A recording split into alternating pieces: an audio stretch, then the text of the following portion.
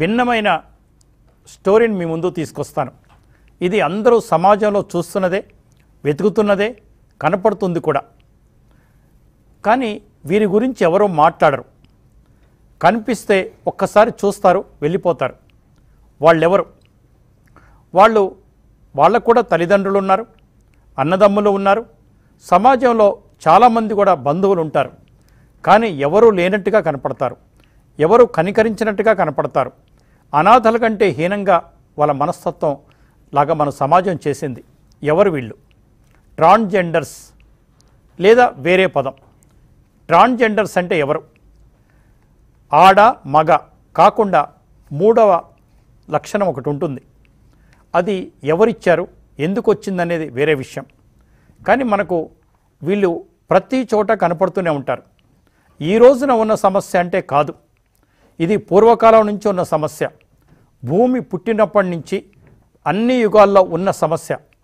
సమస్య అనుకుందామా, సబ్జెక్ట్ అనుకుందామా అన్నది ప్రధాన అంశం. కానీ నవీన సమాజంలో వీరి పట్ల సానుభూతి కొంతమందికి ఉన్న, వ్యతిరేకత భావం కూడా కొంతమందికి ఉంది. అసలు ఎందుకుంది? సిగ్నల్స్ దగ్గర వీరు కనపడితే చాలు కార్ల అద్దాలు పైకేసుకుంటూ ఉంటారు.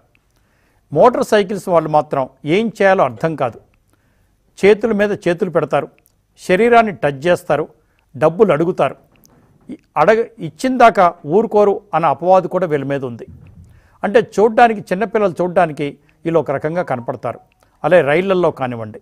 ఇంకా ముఖ్య విషయం చెప్పాలంటే ఎక్కడ కూడలి కనపడ్డా వీళ్ళు ఉంటారు.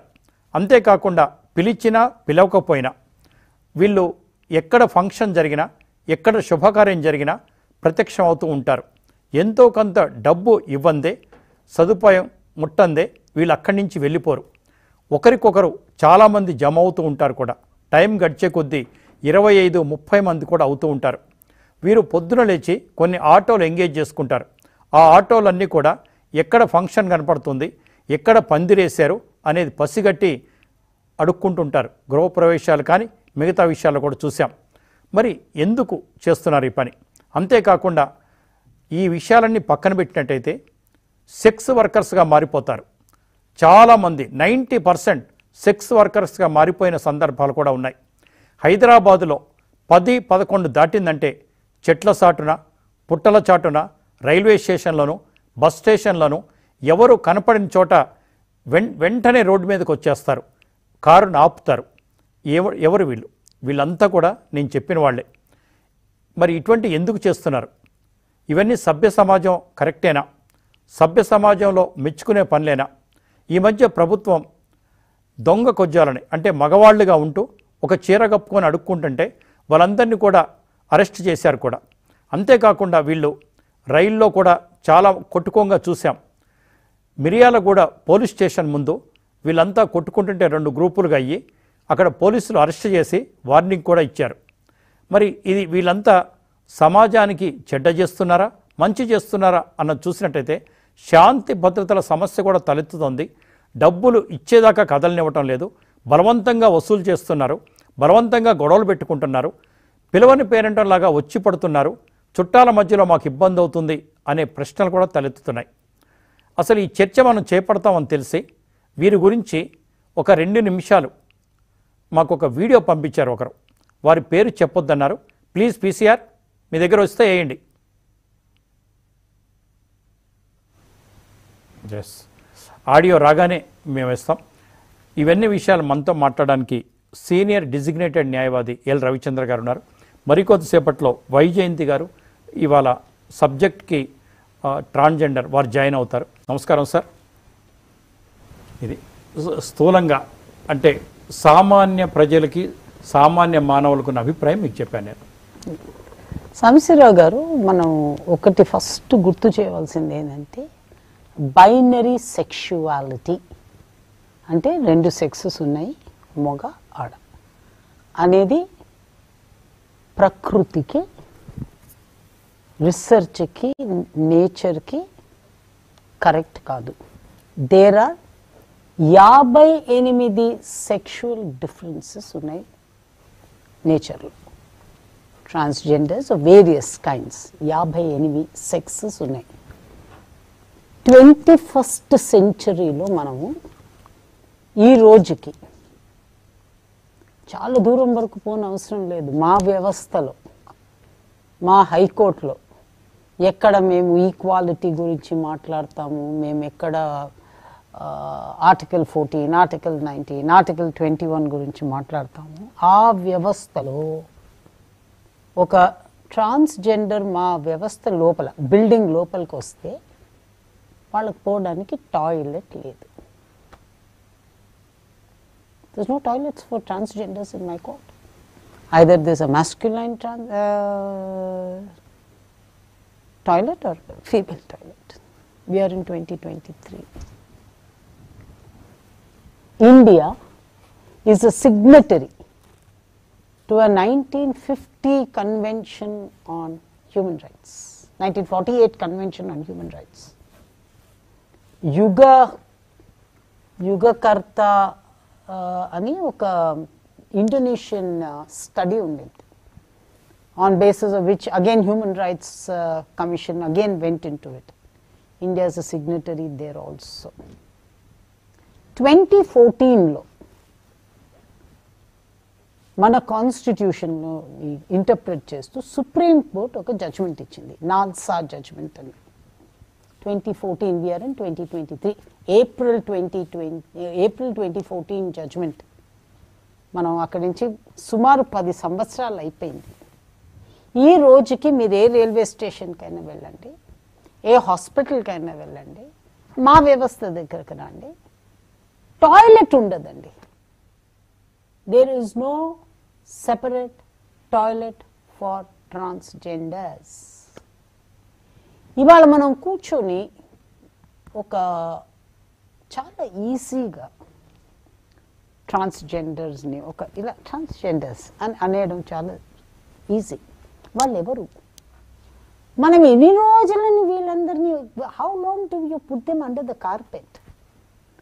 I know of people very close, so I empathise with this problem. మా ఇంట్లో పెళ్లి జరిగినప్పుడు ఒక 1000 మంది వచ్చుంటారు ఆ పెళ్ళికి. నేను ట్రాన్స్జెండర్ ఫ్రెండ్స్ని ఇన్వైట్ చేశాను పెళ్ళికి, నేను గర్వంగా చెప్పుకుంటాను. దాంట్లో ఏమాత్రమైన సెక్చువల్ మనం ఏమవుతుందంటే అండి, మనకి ఇది అర్థం కూడా కాని ఒక ప్రశ్న, దానికి మనం జడ్జ్మెంటల్గా అయిపోతున్నాం. ఒక మనిషి 8 ఏళ్లకో 9 ఏళ్లకో ఒక 12 ఏళ్ల వయసు అబ్బాయిని తీసుకోండి, నాకు 13, 14 ఏళ్ళకి నిశాలు రాలేదనుకోండి, అరే హిజ్రాగడ్రా అంటాడు ఫ్రెండ్స్లో. అదే అమ్మాయికి మీసాలు వచ్చినాయి అనుకోండి, మస్క్యులైన్ అంటారు, జోకులు చేస్తారు, వాళ్ళని హీలనగా చూస్తారు, వాళ్ళని ఎగతాళి చేస్తారు. వాళ్ళు ఏం తప్పు చేశారు? What did they do? వాళ్ళు a man's body with a woman's heart is what nature created out of that person.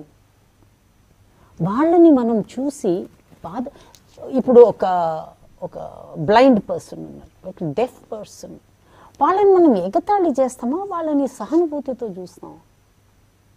వీళ్ళు ఏమంటే మనం సహానుభూతితో కూడా చూడకండి, మమ్మల్ని ఇన్సల్ట్ చేయకుండా ఉండండి చాలు అంటున్నారు. Right, you are right sir, నేను కాదంట్లా.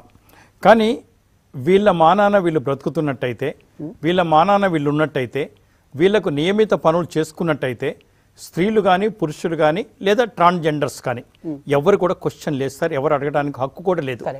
కానీ వీళ్ళు రోడ్ల మీదకి వచ్చి డబ్బులు అడిగే విధానం చూసినట్టయితే మిగతా భిక్షగాళ్లకు వీళ్ళకు చాలా తేడా ఉంటుంది. వీళ్ళు శరీరం మీద చెయ్యేస్తారు, గట్టిగా అడుగుతారు, చప్పట్లు కొడతారు, చిన్నపిల్లలు భయపడేలాగా మీద పడుతుంటారు, అడుగుతుంటారు. అంటే మోస్ట్లీ వీళ్ళని వదిలించుకోవడానికి కూడా డబ్బులు ఇచ్చేవాళ్ళు చాలామంది ఉంటారు.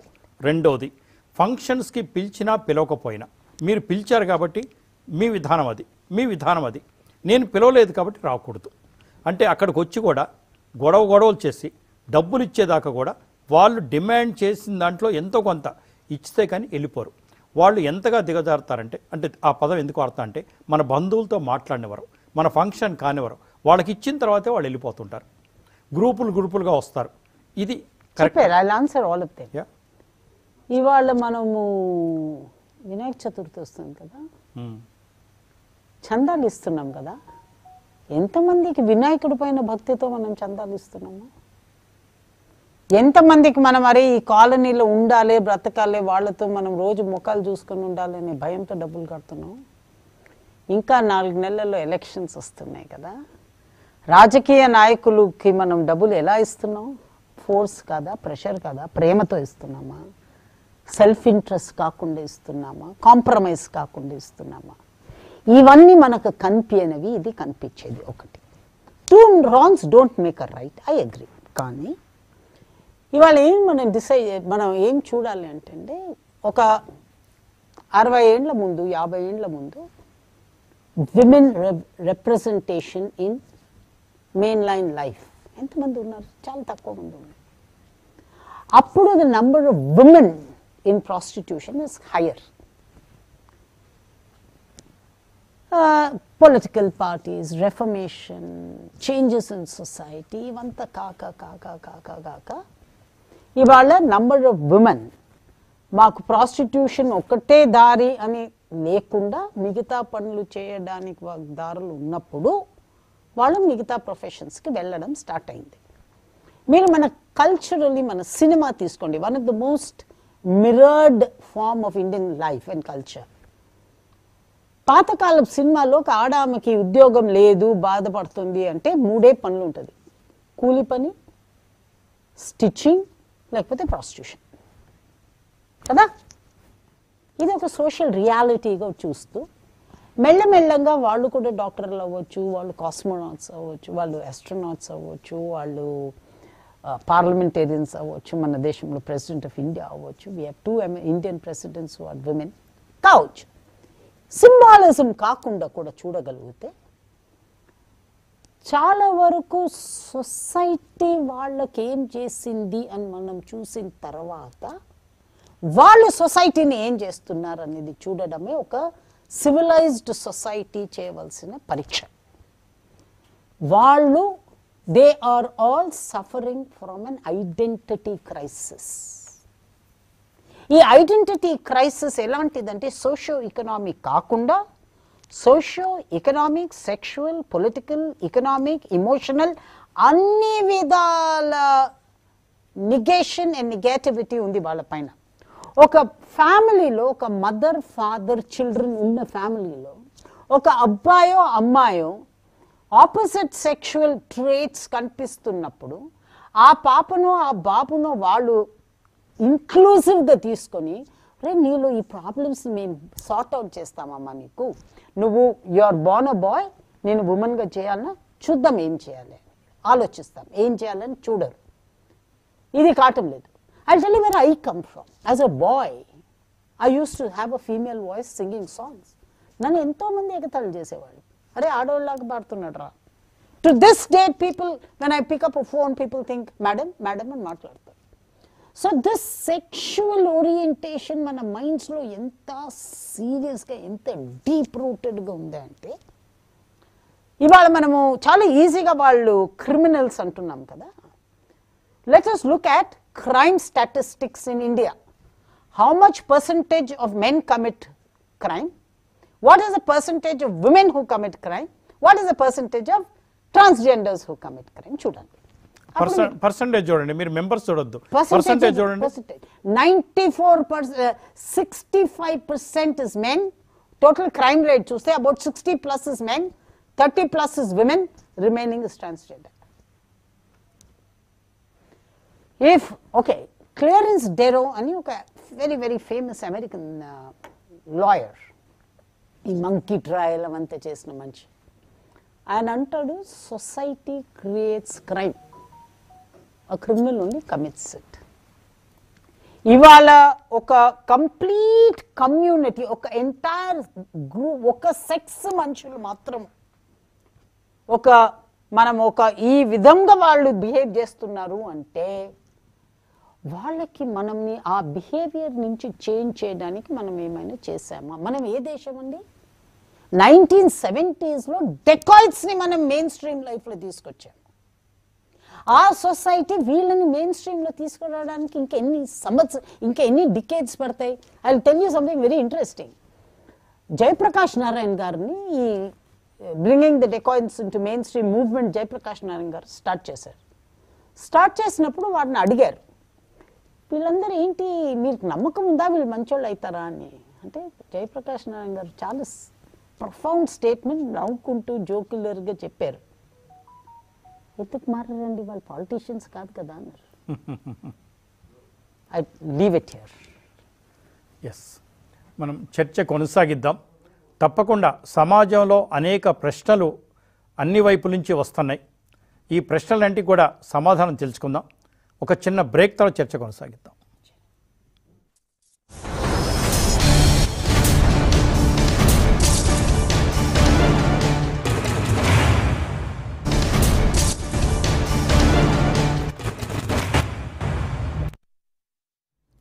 Good evening, welcome to TV5 top story.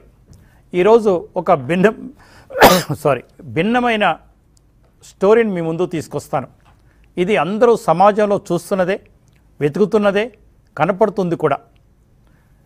కానీ వీరి గురించి ఎవరో మాట్లాడరు. కనిపిస్తే ఒక్కసారి చూస్తారు, వెళ్ళిపోతారు.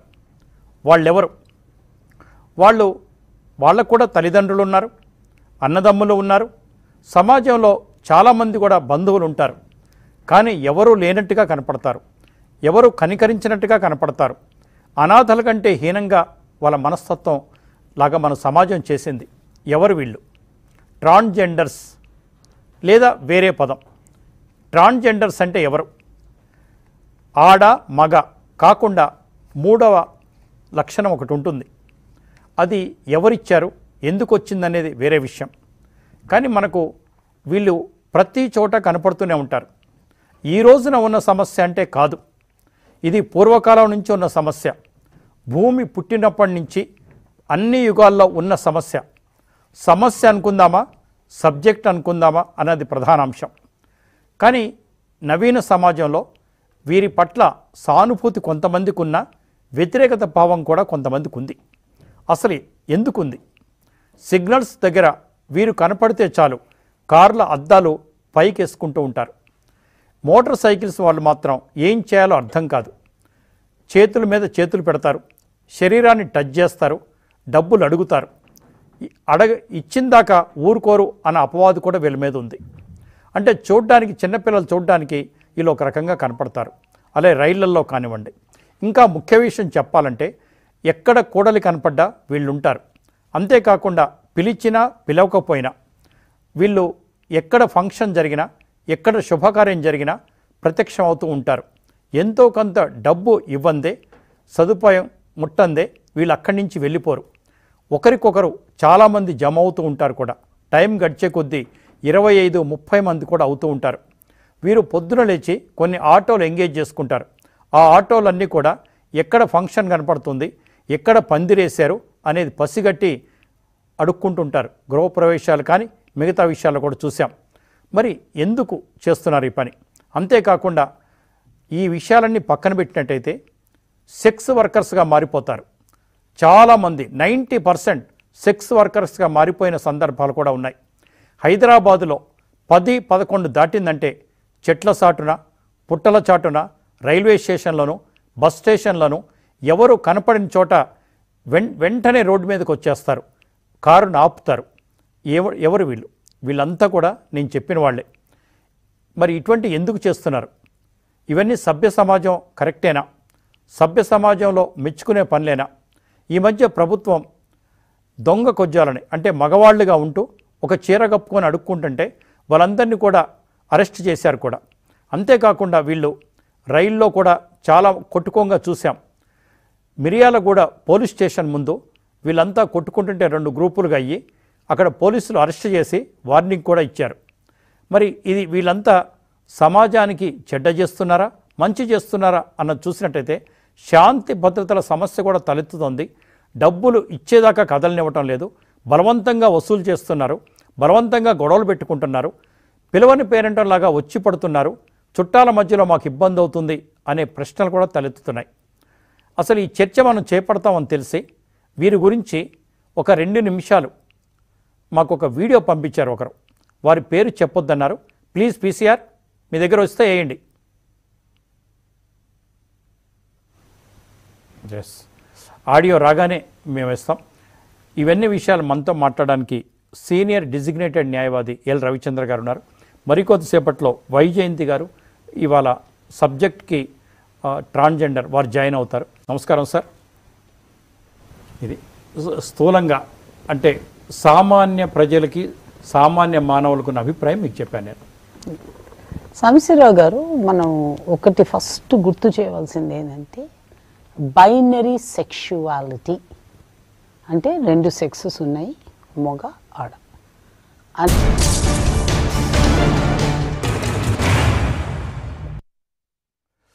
టాప్ స్టోరీకి తిరిగి స్వాగతం.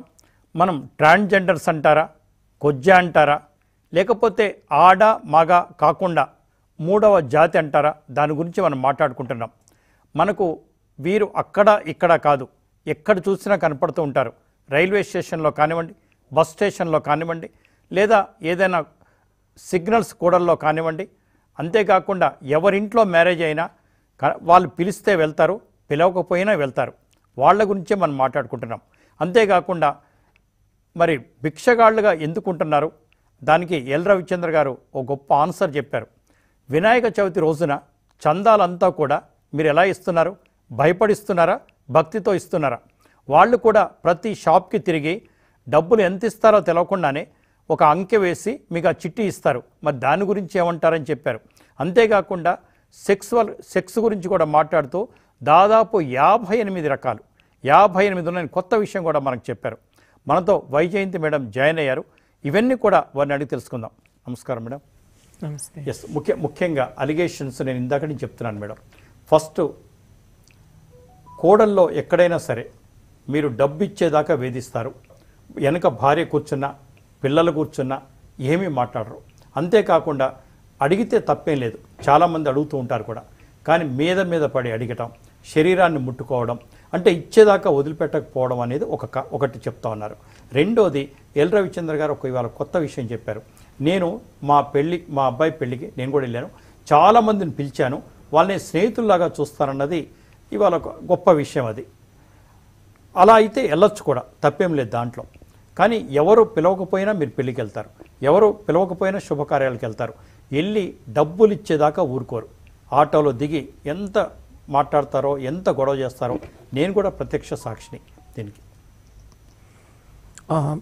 ప్రతి సముదాయంలో, ప్రతి వర్గంలో నేర ప్రవృత్తి ఉంటుందండి. పురుషులలో నేరస్తులు ఉన్నారు, మహిళల్లో ఉన్నారు, అలా ఈ వర్గంలో కూడా ఉన్నారు. ఇదే పాలల్లో కడిగిన దైవీకరించబడిన మూర్తిభవించిన దైవత్వం ఉన్న మనుషులం మేము మనుషులమే. మాలో తరతరాలుగా ఎప్పటి నుంచో అంటే దశాబ్దాలుగా శతాబ్దాలుగా నెట్టివేయబడి అణగార్చిన వర్గాలు వెసలుబాటు లేక, గత్యంతరము లేక, పరంపరాగతంగా దశాబ్దాలుగా శతాబ్దాలుగా పడుపు వృత్తి భిక్షాటనకై నిమిత్తమై ఉండి కొద్దిగా అందులో కొన్ని వర్గాలు, అందరూ కాదు, కొన్ని వర్గాలు రాడికలైజ్ అయ్యి ప్రతి సముదాయంలో నేర ప్రవృత్తి ఉన్నట్టే ఇక్కడ కూడా ఉంది. కానీ ఎవరైతే మీరు చెప్పిన మీ ప్రశ్నకు సమాధానంగా మీరు చెప్పిన ఉదాహరణల్లో ఎవరైతే బలవంతంగా వేధిస్తున్నారో, బలవంతంగా ముట్టరాని చోట్లలో ముట్టి గిల్లి వేధిస్తున్నారో చట్టం వారిపైన తీసుకోవాల్సిన చర్యలు తప్పకుండా తీసుకోవాలి. అంతేగాని ఇటువంటి వేధింపులు చెయ్యని వారు ఎవరైతే గత్యంతరము లేక, ప్రత్యామ్నాయాలు లేక, వెసలుబాటు లేక, జీవనోపాధులు లేనందువల్ల చదువు ఉంటే తప్ప ఉద్యోగాలు ఉపాధి రాదు. బాల్యంలోనే లేక యవ్వనంలోనే పాఠశాలలు కళాశాలల నుంచి విద్య నుంచి నెట్టివేయబడతారు, వెలివేత. నిమిషం, ఇఫ్ ఐ కెన్ 1 minute. మన దేశంలో ఇవాల్టికి అబ్బాయిలకు స్కూల్స్ ఉన్నాయి, అమ్మాయిలకు స్కూల్స్ ఉన్నాయి. Schools are divided into sex. Boys జిల్లా పరిషత్ బాయ్స్ హై స్కూల్, జిల్లా పరిషత్ girls high school. Where does the transgender go? వాళ్ళకి మీరు చదువు నేర్పారు, వాళ్ళు దొంగతనాలు చేశారంటారు. దొంగతనం కూడా కాదు, బిచ్చమడుగుతాం కూడా తప్పైపోయింది. సార్ ఒకటి చెప్తాను, ట్రాన్స్జెండర్స్ అంటే పూర్తిగా మారిన స్త్రీనే కదా? ఐ థింక్ కాదా? రాంగ్. మీరు సుప్రీంకోర్టు అత్యున్నతమైన న్యాయస్థానం ఇచ్చిన నల్సా తీర్పు, NALSA versus union of India తీర్పు, అది వచ్చి కూడా ఇంచుమించు 10 ఏళ్ళు అయిపోతుంది, 9.5 ఏళ్ళు అయిపోయింది. అది కాస్త చదివి విశ్లేషించుకొని అందరూ అర్థం చేసుకోవాలి. పురుషులు గాక మహిళలు గాక మూడవ జెండర్ అని దాన్ని స్పష్టంగా ఉల్లేఖించి విశ్లేషించారు అత్యున్నతమైన న్యాయాలయం. సో మేము స్త్రీలము అని మేము చెప్పటం లేదు. మాలో కొందరు సర్జరీలు చేసుకోగలిగి ఆ వెసులుబాటు ఉండి చేసుకున్న వారిని వారు స్త్రీలుగా గుర్తించి అలా లింగ మార్పిడి శస్త్రచికిత్సలు చేసుకోగలిగిన వాళ్ళు స్త్రీలలో గుంపులో గోవింద అలా కలిసిపోతున్నారు. కానీ ఎందరికో ఈ వెసులుబాటు లేదు, ఆ ఆసక్తి కూడా లేదు. మేము పురుషులము కాము స్త్రీలము కాము మొర్రో అని లబ్బో దిబ్బో అని ఎప్పటి నుంచో మొత్తుకుంటున్నారండి. కాబట్టి ఈ బౌద్ధికంగా శారీరకంగా నిర్వస్త్రము చేసి వీరు పురుషుల మహిళల లేక నిజంగా ట్రాన్సా అని నిర్ధారించడము చట్టవిరుద్ధము. ఇది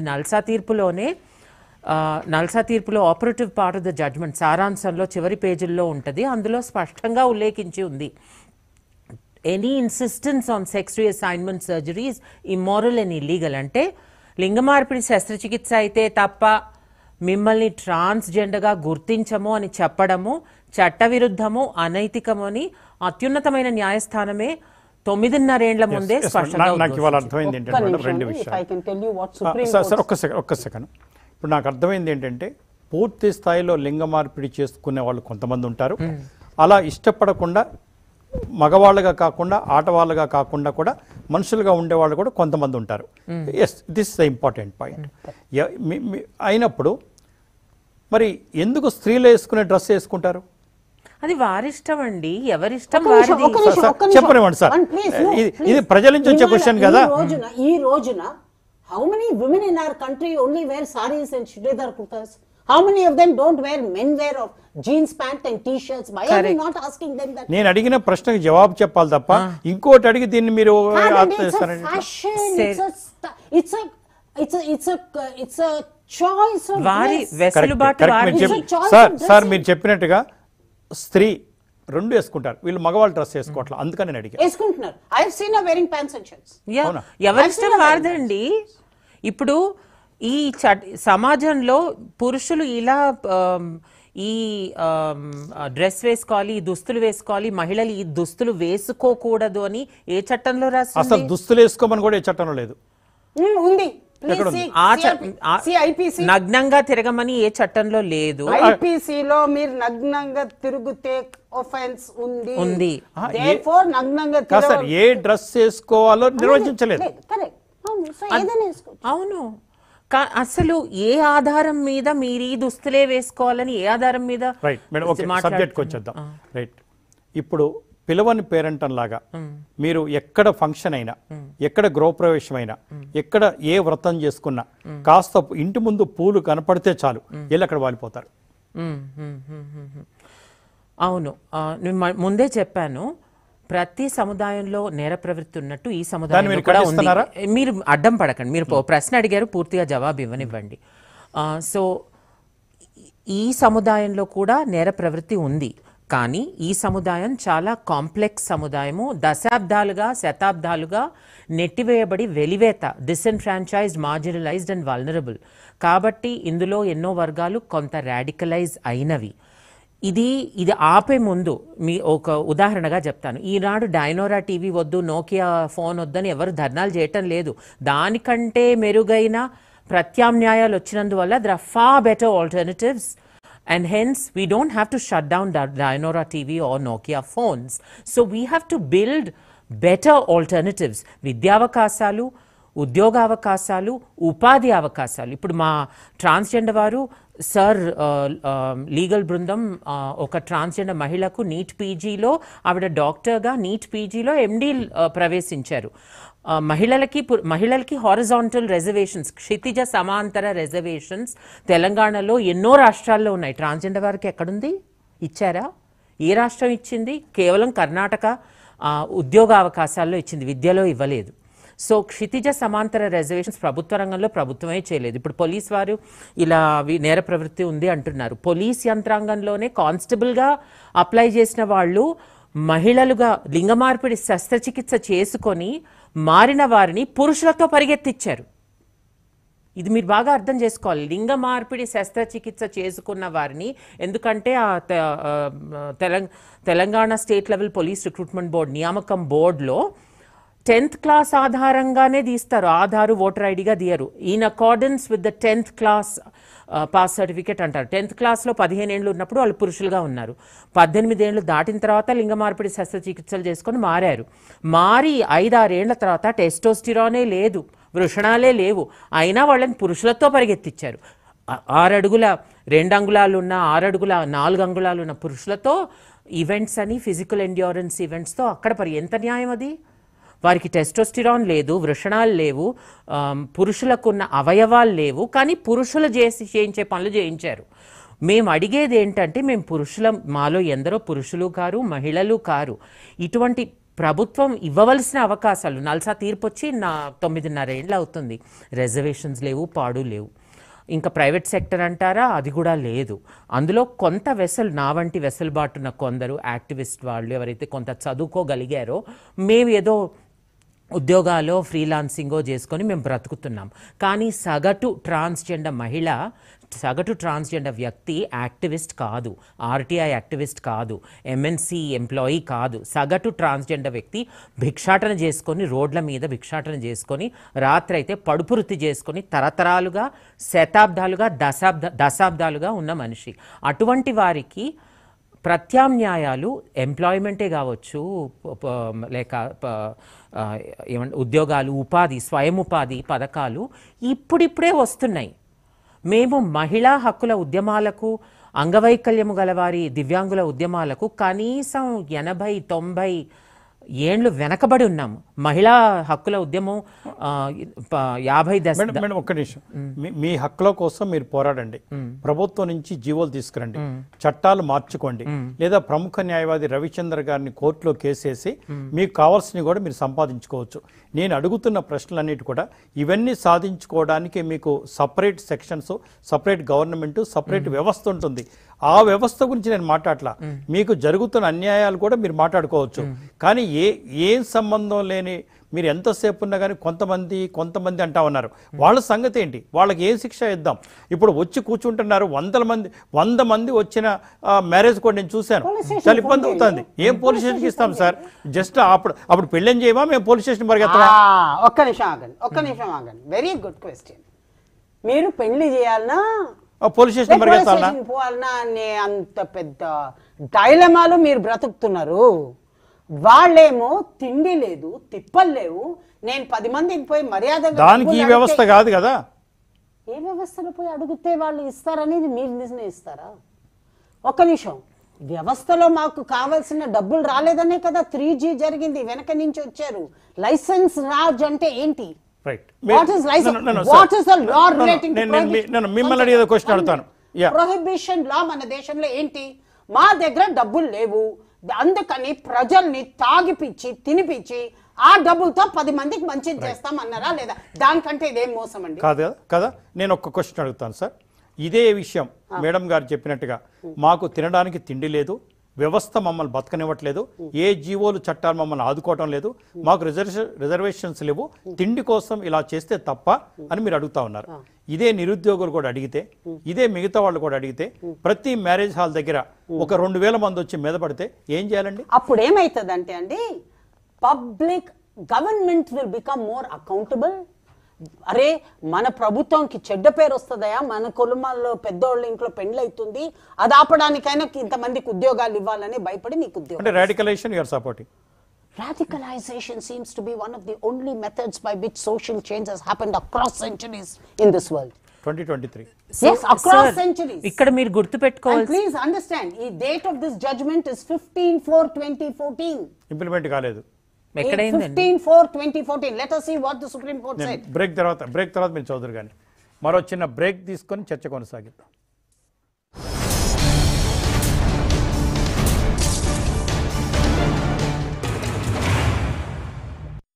ఇది ప్రకృతికి, రీసెర్చ్కి, నేచర్కి కరెక్ట్ కాదు. దేర్ ఆర్ 58 సెక్షువల్ డిఫరెన్సెస్ ఉన్నాయి నేచర్లో. Transgenders of various kinds 58 sexes ఉన్నాయి. 21st సెంచరీలో మనము ఈ రోజుకి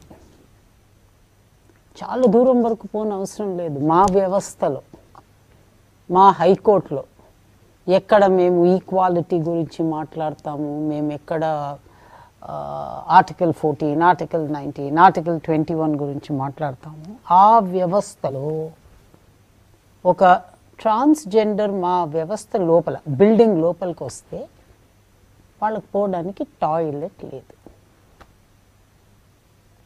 There's no toilets for transgenders in my court. Either there's a masculine toilet or female toilet. We are in 2023. India is a signatory to a 1950 Convention on Human Rights, 1948 Convention on Human Rights. యుగకర్త అని ఒక Indonesian study ఉండింది, on basis of which again human rights commission again went in to it. India is a signatory there also. 2014లో మన కాన్స్టిట్యూషన్లో interpret చేస్తూ supreme court ఒక judgement ఇచ్చింది, NALSA judgement అని. 2014, we are in 2023. April 2014 judgement. మనం అక్కడి నుంచి సుమారు 10 సంవత్సరాలు అయిపోయింది. ఈ రోజుకి మీరు ఏ రైల్వే స్టేషన్కైనా వెళ్ళండి, ఏ హాస్పిటల్కైనా వెళ్ళండి, మా వ్యవస్థ దగ్గరకు రండి, టాయిలెట్ ఉండదండి. There is no separate toilet far transgenders. ఇవాళ మనం కూర్చొని ఒక చాలా ఈజీగా ట్రాన్స్జెండర్స్ని ఒక ఇలా ట్రాన్స్జెండర్స్ అని అనేయడం చాలా ఈజీ. వాళ్ళు ఎవరు? మనం ఎన్ని రోజులని వీళ్ళందరినీ, how long do you put them under the carpet? I know of people very close, so I empathise with this problem. మా ఇంట్లో పెళ్లి జరిగినప్పుడు ఒక 1000 మంది వచ్చుంటారు ఆ పెళ్ళికి. నేను ట్రాన్స్జెండర్ ఫ్రెండ్స్ని ఇన్వైట్ చేశాను పెళ్ళికి, నేను గర్వంగా చెప్పుకుంటాను. దాంట్లో ఏమాత్రమైన సెక్చువల్ మనం ఏమవుతుందంటే అండి, మనకి ఇది అర్థం కూడా కాని ఒక ప్రశ్న, దానికి మనం జడ్జ్మెంటల్గా అయిపోతున్నాం. ఒక మనిషి 8 ఏళ్ళకో 9 ఏళ్ళకో ఒక 12 ఏళ్ళ వయసు అబ్బాయిని తీసుకోండి, నాకు 13, 14 ఏళ్ళకి మిసాలు రాలేదనుకోండి, అరే హిజ్రాగడ్రా అంటాడు ఫ్రెండ్స్లో. అదే అమ్మాయికి మీసాలు వచ్చినాయి అనుకోండి, మస్క్యులైన్ అంటారు. జోకులు చేస్తారు, వాళ్ళని హీలనగా చూస్తారు, వాళ్ళని ఎగతాళి చేస్తారు. వాళ్ళు ఏం తప్పు చేశారు? What did they do?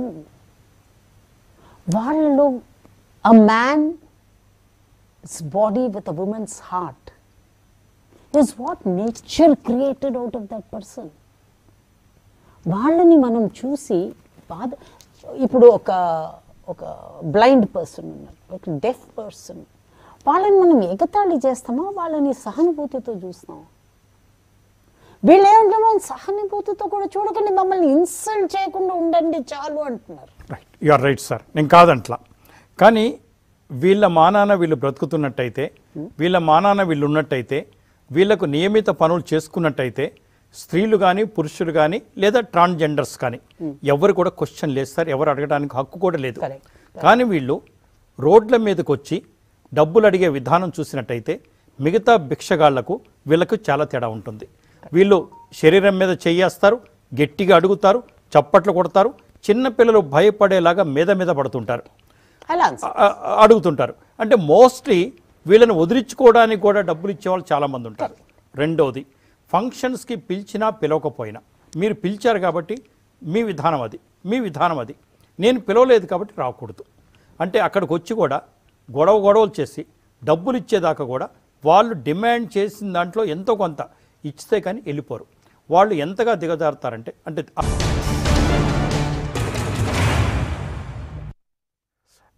Top స్టోరీకి తిరిగి స్వాగతం. మన చర్చ చూస్తూ ఒకరు వీడియో పంపించారు. పేరు ప్రకటించొద్దన్నారు కాబట్టి ఆ పేరు మనం చెప్పట్లేదు. Please PCR. ముందుగా TV5 యాజమాన్యానికి, సాంబశివరావు గారికి ఈ టాప్ స్టోరీస్లో ఈ హిజ్రా ఎపిసోడ్ అయితే తీసుకున్నారో చాలా బ్రహ్మాండమైన సబ్జెక్టు. మీకు ధన్యవాదాలు, దాంతోపాటు అభినందనలు. ముఖ్యంగా ఈ హిజ్రాల పట్ల, ఈ ట్రాన్స్జెండర్ల పట్ల ఒకప్పుడు సమాజంలో సింపతి, దాంతోపాటు కొంచెం వాళ్ళ పట్ల ప్రేమ అభిమానులు కనబరుస్తుంటివి. కానీ అదేవిధంగా కుటుంబంలో చిన్నపిల్లలు ఎవరన్నా పుడితే వాళ్ళని పిలిపించి వారి ఆశీర్వాదం తీసుకొని మనకు కలిగినంత ఇస్తే వాళ్ళు సంతోషంగా వెళ్ళేవారు. కానీ ఈరోజు టోటల్గా పరిస్థితులే మారిపోయినాయి. ఇంటి ముందర ఒక శుభకార్యం చేసుకోవడానికి ఒక పచ్చతోరణం కట్టాలన్నా, ఒక టెంట్ వేసినా వారు దౌర్జన్యంగా గుంపులుగా ఇండ్ల మీద పడి అసభ్యకరంగా ప్రవర్తించుకుంటూ, వారు అడిగిన డబ్బులు కనుక ఇవ్వకపోతే ఇంట్లో ఒక భయానక పరిస్థితి క్రియేట్ చేసి వాళ్ళు పోవడం జరుగుతుంది. ఒక కొత్త వాహనం కొని గుడికి వెళ్ళి పూజ చేసుకోవాలన్నా, పూజ చేసుకోగానే వీళ్ళ గుంపుల మీద పడి దౌర్జన్యకరంగా డబ్బులు వసూలు చేయడం జరుగుతుంది. ఎక్కడ చూసినా ఏ ఫంక్షన్ హాల్స్లోకి వెళ్ళినా కానీ వీళ్ళు గుంపులుగా రావడము, ఆ ఫంక్షన్లో న్యూసెన్స్ క్రియేట్ చేయడము, డబ్బులు అందిన కాడికి డబ్బులు వసూలు చేసుకొని వెళ్ళడం, ఒక గ్రూపు తర్వాత ఇంకో గ్రూపులు రావడము, పని కట్టుకొని పిలువని పేరంటానికి వచ్చిన అతిథుల్లాగా వచ్చి దౌర్జన్యకరంగా డబ్బులు వసూలు చేసుకోవడం అనేది మనం రెగ్యులర్గా చూస్తున్నాం ఈ మధ్యకాలంలో. ముందుగా TV5 వాళ్లకు మళ్ళొక్కసారి ధన్యవాదాలు తెలియజేస్తున్నాం. ఇటువంటి కార్యక్రమం మీరు చేపట్టినందుకు మనస్ఫూర్తిగా అభినందనలు తెలియజేస్తూ ఉన్నాము. హిజ్రాలు ఇదే విధంగా కంటిన్యూ అవుతే ఖచ్చితంగా పోలీసుకు కానీ ప్రభుత్వానికి కానీ ఫ్యూచర్లో తలనొప్పే. వీళ్ళని అరికట్టడానికి ఒక సమగ్రమైన చట్టము తీసుకొచ్చి వారిని అరికట్టకపోతే ఇది ఒక పెద్ద మాఫియా లాగా తయారయ్యే పరిస్థితులు, ప్రమాదకరమైన పరిస్థితులు ఉన్నాయి. దయచేసి మీరు మీ ద్వారా ప్రభుత్వానికి ఒక మెసేజ్ పంపించవలసిందిగా కోరుతూ ఉన్నాం. ధన్యవాదాలు. పరిస్థితులు మన సమాజంలో మారుతున్నాయి అన్నారు. అప్పుడు సమాజంలో ఉన్న మంచితనం ఇవాళ లేదు. మనం బ్రేక్లో మాట్లాడుతున్నాం ఒక కాలంలో చీఫ్ మినిస్టర్లు ఎట్లా ఉన్నారు, ఇప్పుడు ఎలా ఉన్నారని. సమాజంలో అన్ని వర్గాలలో స్టాండర్డ్స్ పడ్డాయి, ఈ ఒక్క వర్గంలో మాత్రం కాదు. ఒకటి. రెండోది, ఒక 100 మంది 200 మంది ఒక ఇంటి ముందు వచ్చి దాడి చేశారు, మేమేం చేయలేకపోతున్నాం అంటున్నారు. ఒక 200 సంవత్సరాలుగా వాళ్ళ హక్కుల పైన మనం దాడి చేసి మన కంఫర్ట్ జోన్స్లో మనం బ్రతుకుతున్నప్పుడు ఆ ఆలోచనలు మనకు రానే లేదు. Society is always in a state of flux. ఉన్నవాడికి లేనివాడికి ఎప్పుడు ఒక యుద్ధం, చెప్పిందా చెప్పలేకుండా, కనిపించకుండా యుద్ధాలు నడుస్తూనే ఉంటాయి. అదేలాగా ఈ రోజున మనం ఎవరెవరు కొంచెం సెక్షువల్స్గా మ్యాన్ అంటే నాకు బాగుంటాను, నాకు మ్యాన్గా ఉంటాను, నాకు ఏం ప్రాబ్లం లేదు, ఉమెన్ అంటే ఉమెన్, వాళ్ళు వీళ్ళ గురించి మాట్లాడడం మానేసి, ఏ రోజు ట్రాన్స్జెండర్ వాళ్ళు వచ్చి మాలో మేము చేస్తున్నది తప్పు అని వాళ్ళలో వచ్చే ఐడెంటిఫికేషన్లో వాళ్ళు సెల్ఫ్ క్రిటిసిజంతో స్టార్ట్ చేస్తారో ఆ రోజు సొసైటీలో చేంజ్ రావాలి. ఎందుకంటే ఇలాంటి comments are called vertical luxuries. Vertical luxury ఏంటి? బీదోళ్ళందరూ వచ్చి రోడ్ మీద తింటున్నారు, రోడ్ క్లీన్ చేయండి. ఒక చీఫ్ మినిస్టర్ చేయలే, ఒక ప్రెసిడెంట్ ఆఫ్ ఇండియా వస్తుంటే బీదోళ్ళందరినీ తీసేయండి ఆ దారిలో నుంచి అంటే, దట్స్ వాట్ వీఆర్ డూయింగ్. అప్పుడు బీదోళ్ళందరినీ తీసేయమన్నారు, ఈయన హిజ్రా బీదోళ్ళని మాత్రం తీసేయమంటున్నారు. సొసైటీలో లేని వాళ్ళని డోంట్ విష్ దెమ్ అవే. మన society is an inclusive constitutional society. అందరినీ మనం కలిపి తీసుకొచ్చిన సామాజికంగా పోవాలి, కానీ వాళ్ళని వేరు చేసి మనము బ్రతకలేము. వాళ్ళు ప్రాబ్లమాటిక్గా ఉంటే వాళ్ళ ప్రాబ్లం వాళ్ళని విష్ ఆఫ్ చేయకండి, వాళ్ళ ప్రాబ్లమ్ని హ్యాండిల్ చేయండి. వాళ్ళని హ్యాండిల్ చేయకుండా వాళ్ళ ప్రాబ్లమ్ని హ్యాండిల్ చేయండి. Then you will find a solution. Right. ఇంకోటి ఏంటంటే సార్, ఈ వర్గంలో సెన్సిటివిటీ చాలా తక్కువగా ఉంటుంది, ఇనే మనస్తత్వం చాలా తక్కువగా ఉంటుంది. అదే కాకుండా కుటుంబ వ్యవస్థలో వీళ్ళు ఉండరు కాబట్టి ఏదైనా నేరం చేయాలంటే, ఏదన్నా అవినీతి చేయాలన్నా, అక్రమాలు చేయాలన్నా, ఏదన్నా బాధపడాలంటే ఇంట్లో భార్య ఉంటుంది, అమ్మా నాన్న ఉంటారు, పిల్లలు ఉంటారు. కాబట్టి మనం మంచివాడిగా మెదలాలి, వాళ్ళ ముందు మనం తలదించుకోకూడదు, సమాజంలో వాళ్లకు విలువ తగ్గించకూడదు అనే భావన ప్రతి ఒక్కరిలో ఉంటుంది. అంటే వీళ్ళల్లో ఉండదు, అంటే వీళ్ళకి కుటుంబ వ్యవస్థ ఉండదు. కాబట్టి ఉన్న వాళ్ళతో అంత క్రైమ్ రేట్ ఎలా ఇంక్రీజ్ అయిందండి? రేపిస్ట్ ఫ్యామిలీలో బ్రదర్ సిస్టర్ మదర్ లేరా? Why is crime of rape going up in this country by men? కుటుంబ వ్యవస్థని కొందరు మావాళ్ళు వదులుకున్న ఎన్నో సందర్భాలలో బిడ్డ పుట్టినప్పుడే అంతర్లైంగిక బిడ్డలు శిశువులు పుడతారు. అబ్బాయిలుగా కాకుండా అమ్మాయిలుగా కాకుండా అవయవాలు లేని బిడ్డలు పుట్టినప్పుడు ఏదో ఒక మందిరం గడప ముందో, ఒక చర్చ్ గడప ముందో, ఒక మస్జిద్ గడప ముందో, లేకపోతే చెత్తకుండిలో, లేకపోతే బేబీ మాఫియాస్ ఉంటాయి కదా హాస్పిటల్లో, అలా నర్సులకు అప్పగించేసి ఇలా ఎన్నో సందర్భాల్లో మా ఇంట్లో మా ఇంట్లో మా కర్మగాలి కొద్దది పుట్టింది తీసుకెళ్ళిపోండి అని హిజ్రా వాళ్ళకి అప్పగించిన తల్లిదండ్రులు ఉన్నారు. వాళ్ళని ఎందుకు ప్రశ్నించరు?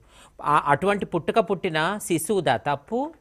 ఇదే ప్రశ్నించే సమాజము అటువంటి తల్లిదండ్రులను పట్టి ఎవరైతే ఇంటర్సెక్స్ బేబీస్ని పుట్టగానే వదిలించుకుంటారో, లేక వీళ్ళని ఇంటర్సెక్స్ బేబీస్ మీద సర్జరీస్ చేయమంటారో, సర్జరీస్ని బ్యాన్ చేసింది ఎన్నో హైకోర్ట్స్, ఉన్నత న్యాయస్థానాలు బ్యాన్ చేశాయి.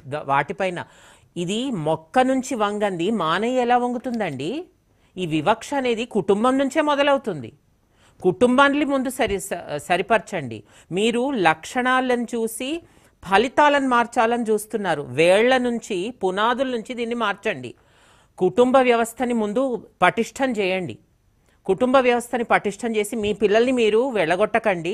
మీ పిల్లల్ని మీరు పుట్టినప్పుడే ఏదో మందిరం గడపలోనో ఆ శిశువుని అలా వదిలేయకండి అని బేటీ బచావ్ బేటీ పడావ్ అన్నట్టు ట్రాన్స్ బచావ్ ట్రాన్స్ పడావ్ ఒక ఇది చేయండి, బరాబర్ చేయండి. తెలంగాణ యాసలో చెప్తున్నా, బరాబర్ చేయండి. బేటీ బచావ్ బేటీ పడావ్ ఎంత విజయవంతంగా నెరవేరుస్తున్నామో ఇంకో పెద్ద ఎత్తున చేయండి. మా జనాభా అంత లేదు. సమగ్ర కుటుంబ సర్వే ప్రకారము 8.5 ఏళ్ల ముందు అయింది కదా 2014లో, మా జనాభా ఆ సమయంలో అది కేవలం ట్రాన్స్ మహిళల సంఖ్య మాత్రమే 60,000 అలా ఉండింది, 59,000 ఎంతో. కానీ అందులో ట్రాన్స్ పురుషులు లేరు. ఇప్పుడు 1,00,000 2,00,000 ఉంటాము. ఈ 4 కోట్ల ఇందులో మా జనాభా చాలా తక్కువ. పూనుకుంటే, పటిష్టంగా పూనుకుంటే చక్కగా వర్గాన్ని ముందుకు తీసుకు. మోస్ట్ ఇంపార్టెంట్ లాస్ట్గా అడుగుదాం నేను ఆపాను మేడం. సెక్స్ వర్కర్స్గా ఎంత మొత్తం మారుతున్నారు, చాలా ఇబ్బంది పెడుతున్నది మీరు మాట్లాడండి, సార్ ఫైనల్గా మాట్లాడతారు. ప్రత్యామ్నాయాలు లేక చేస్తున్నారు అని ముందే ఎన్నోసార్లు చెప్పాను. భిక్షాటనే కావచ్చు, పడుపు వృత్తే కావచ్చు. పుట్టిన శిశువు కానీ చిన్న బిడ్డ కానీ నేను పెద్దగయ్యి 6 ఏళ్ల వయసులో, 4 ఏళ్ల వయసులో, 8 ఏళ్ల వయసులో, 10 ఏళ్ల వయసులో పెద్దగయ్యి పడుపు వృత్తి కార్మికులను అవుతాను అని ఎవరన్నా అంటారా? 10 ఏళ్ల వయసులో పిల్లలు ఎవరన్నా అంటారా పెద్దగయ్యి బిచ్చమెత్తుతాను రోడ్ల మీద అని? ఏదో చెప్తారు, నర్స్ అవుతాను, టీచర్ అవుతాను, లేక ఇంజనీర్ అవుతాను, ఏదో అంటారు. ఏ బిడ్డ బాల్యంలో ఇటువంటి కలలు కనరు, పరిస్థితుల వల్ల ఇలా మారుతుంటారు. దీనికంటే మెరుగైన ప్రత్యామ్నాయాలు ఇస్తే ఉంటే విద్య నుంచి, స్వయం ఉపాధి నుంచి, చాలా వయసు అయిపోయిన వాళ్ళు మాది ఇప్పుడు వయసు నిండిపోయింది, ఇప్పుడు మాకేం చదువులు చదివిస్తారు, 50 ఏళ్లలో ఉమ్రావ్ జాన్ సినిమాలో ఉంటుంది కదా, కోటాలో ఉన్న మేడం, నా వయసు అయిపోయింది, ఇప్పుడు మీరు అన్ని రెక్కలు కట్టుకొని మీరు పిట్టలు ఎగిరిపోతే నాగతి ఏంది అనింది ఆ ఉమ్రావ్ జాన్లో ఆ ముసలావిడ. అలా ఆ పెద్దవారిలకు కూడా ప్రత్యామ్నాయాలు కల్పించండి. Sir, transgenders have 3 problems. తాలి అనే సుష్మిత సేన్ ఫిలింలో చాలా సూపర్గా పేరేంటి దట్ లేడీ గౌరీ సావంత్ జీవితం పైన ఉన్న cinema Story Savanth transgender. Transgender. Right. Leading activist transgender. Identity, survival, equality, ఇవి 3 మాకు కావాలి అన్నారు. గుర్తింపు, సర్వైవల్, సమానత్వం. ఇది 3 ఇవ్వకపోతే అవి జంతు జీవితమా మానవ జీవితమా? ఈ ఈ ఈ 3 వాళ్ళకి వ్యవస్థ ఇవ్వాలన్నా, సమాజం ఇవ్వాలన్నా, గవర్నమెంట్ ఇవ్వాలన్నా, లే మనం అందరం కూర్చొని వాళ్ళని చెడ్డోళ్ళని చెప్పి వాళ్ళని లోపల పడేస్తే అయిపోతుందా? వాళ్ళలో మనలాగా తప్పులు చేసే వాళ్ళు ఉన్నారు. కానీ అరే నేను పెళ్ళికి పిలిచినప్పుడు ఒక పొలిటికల్ పార్టీ నుంచి 100 మంది, ఆ పొలిటికల్ పార్టీ పైన 100 కేసులు ఉన్నాయి, కానీ వాళ్ళందరూ వచ్చారు మా ఇంటి పెళ్ళికి, మేము సిగ్గుపడలేదు అనలేదే. This social stigma against the community must go. 1. రెండోది, ఇవాళ ప్రాబ్లమ్స్ లేని జెండర్ ఏది లేదు. ఇవాళ వాళ్ళు ట్రాన్స్జెండర్ పర్సన్స్ ప్రాస్టిట్యూషన్కి వెళ్తున్నారు అన్నారు. ముందు ఆడవాళ్ళు ప్రాస్టిట్యూషన్ నుంచి మీరు ఆపగలిగారా ఇన్నేళ్లలో? మీరు సిద్ధాంతాలు మాట్లాడతారా? కొంచెమైనా మనకి మనసాక్షి లేదండి. Today we are still one of the biggest market for sex in this country, and we are talking about transgenders taking to prostitution. And which is the biggest market for prostitution in our country? మహిళలు అనుకోకుండా మారుతున్నారు, transgenders దానికోసమే మారుతున్నారు. దేనికోసం అంటే బాగున్న మొగాయన ఉద్యోగం లేదని ట్రాన్స్జెండర్గా మారి ప్రాస్టిట్యూషన్కి వెళ్తున్నాడు. Give me your statistics, I'll answer it. దీనిపైన పరిశోధన చేసి మాట్లాడాలండి. కేవలం అభిప్రాయాలు వ్యక్తపరుస్తున్నామే తప్ప ఇది ప్రజల్లో ఉన్న అభిప్రాయం. ప్రజల్లో ప్రభుత్వాలు చాలా మంచివి అనే అభిప్రాయాలు ఉన్నాయి. ప్రభుత్వాలు మ్యాజిక్ చేసి ఎకనామిక్ డెవలప్మెంట్ వస్తుంది అనుకుంటారు. ఎకనామిక్ గ్రోత్ తక్కువ ఉన్నా ప్రభుత్వం చాలా బాగా నడుస్తుంది అనే భ్రమలో ఉంటాం. అన్ఎంప్లాయ్మెంట్ తక్కువ ఉన్నా ప్రభుత్వాలు చాలా బాగా చేస్తున్నాయి అనే భ్రమలో ఉంటాము. భ్రమలకి ప్రజలకి చాలా ఓల్డ్ రిలేషన్షిప్ ఉంది, చాలా పాత రిలేషన్షిప్ వాళ్ళిద్దరికి. చివరిగా నేను ఒకటి విన్నవించుకోవాలనుకుంటున్నాను. ఏంటంటే కేవలం భిక్షాటన, పడుపు వృత్తిలో, వ్యభిచారంలో, ఊబిలో ఇరుక్కొని ఉన్న ట్రాన్స్జెండర్ వారినే జనరలైజ్ చేయడమే మాత్రమే కాకుండా మాలో ఎవరైతే చైతన్యవంతులు పోలీస్ ఎగ్జామ్స్ రాసి, ఐఏఎస్ ఎగ్జామ్స్ రాసి, ఎంఎన్సీస్లో పనిచేస్తున్నారో అటువంటి మంచి ఉదాహరణలు కూడా మీరు ముందుకు తేవాలి. చాలా మటుకు దశాబ్దాలుగా కేవలము ఇటువంటి ఉదాహరణలే తెచ్చి తెచ్చి తెచ్చి మీరు భిక్షానికే పనికిరారు, మీరు దీనికే పనికొస్తారు, మీరు పడుపు వృత్తి వ్యభిచారానికే మిగిలిపోతారు అని చెప్పి చెప్పి చెప్పి ఆ తారే జమీన్లో ఉన్న చిన్నపిల్లాడిని, చిన్న మొక్కను నాశనం చేసినట్టు చేయకండి. ఈ సమస్య కుటుంబాల నుంచే మొదలవుతుంది. తల్లిదండ్రులకి అవగాహన కలిగించండి. మీ పిల్లల్ని మీరు వదులుకోకండి, మీ పిల్లల్ని రోడ్డు పాలు చేయకండి, మీ పిల్లలని మీరు చదివించండి, సంస్కారవంతులు చేయండి, విద్యావంతులు చేయండి, ప్రతిభావంతులు చేయండి. తప్పకుండా. ఇప్పటి వరకు మనం విన్నది ఒక ఎత్తు. ఈరోజు చర్చ తర్వాత రవిచంద్ర గారు డిజిగ్నేటెడ్ సీనియర్ న్యాయవాది, అలాగే మేడం గారు మాట్లాడింది కూడా ఇంకొక ఎత్తు. దయచేసి మమ్మల్ని మానవులుగా చూడండి, మనుషులుగా గౌరవించండి. గౌరవించకపోయినా పర్వాలేదు, అవహేళన మాత్రం చేయకండి. ప్రతి మగవాళ్ళల్లో, స్త్రీలల్లో మనకు క్రిమినల్స్ ఉన్నట్టే దీంట్లో కూడా ఉంటూ ఉంటారు, తప్పేమీ కాదు. కానీ పర్సంటేజ్ చూడండి అని చెప్పారు. అంతేకాకుండా ఈక్విటీ అనేది చాలా చాలా ఇంపార్టెంట్, సర్వైవల్ కూడా ఇంపార్టెంట్. పురుషులు, స్త్రీలు మూడో జాతి కూడా ఉంది కాబట్టి వాళ్ళకు కూడా రిజర్వేషన్స్ కల్పిస్తారా, లేక ఒక అప్లికేషన్ ఫామ్లో అది కూడా పెట్టమని చెప్పారు. ఓటర్ల లిస్ట్ కూడా పెట్టమని చెప్పారు. అలాగే పోలీసుల్లో రిజర్వేషన్స్ కూడా వారు కోరుకుంటున్నారు. అంటే ప్రతి ఒక్కరిని నేరపూరితంగా చూడటమో, సెక్స్ వర్కర్స్గా అభివర్ణించటమో, లేకపోతే కేవలం అడుక్కునే వాళ్ళగా చూడటమో, పెళ్ళికి లేదా పేరెంటాలకి పిలవని పేరెంటంగా వచ్చినట్టుగా చూడటమే కాదు, ఇంకో కోణం కూడా ఉంది. ఆ కోణం నుంచి కూడా చూడండి, మనోనేత్రం నుంచి చూడండి. సమాజం, తల్లిదండ్రులు కూడా వెలివేశారు. మాకొద్దు నువ్వు అన్న మాట విన్న తర్వాత చాలా బాధేసింది. ఇక తల్లిదండ్రులే అలా ప్రవర్తిస్తే సమాజం ఎలా ఉంటుంది? కాబట్టి దయచేసి సమాజం మారండి. వారిని మనుషులుగా గౌరవించండి. ఇవాళ వినాయక చవితికి డబ్బు తీసుకునే వాళ్ళు కానీ, తన్ని డబ్బులు తీసుకునే వాళ్ళు కానీ, దొంగలు కానీ, ఇంకోటి చెప్పారు రవిచంద్ర గారు, పెళ్ళికి వీళ్ళని పిలిస్తే తప్పని ఎట్లా అంటున్నారు. మా అబ్బాయి పెళ్ళికి మేము పిలుచుకున్నాం మా ఇంట్లో, మరి 100 రేపులు చేసిన వాడు రాజకీయ నాయకుడు మా ఇంటికి వస్తూ ఉన్నాడు, మరి డబ్బులు తీసుకొని వస్తూ ఉన్నాడు. అవినీతి పరులు మనం చాలామందిని చూస్తున్నాము. అవన్నీ ముసుగేసుకున్నట్టుగా అనిపిస్తుంది. ఎస్, ఎక్కడో తేడా ఉంది, ఎక్కడో తేడా ఉంది. అది కూడా మనం గ్రహిద్దాం. చర్చలో పాల్గొన్న సార్ నమస్కారం సార్, ప్రత్యేక ధన్యవాదాలు. అలాగే మేడం ధన్యవాదాలండి. ఇది వాళ్ళ టాప్ స్టోరీ.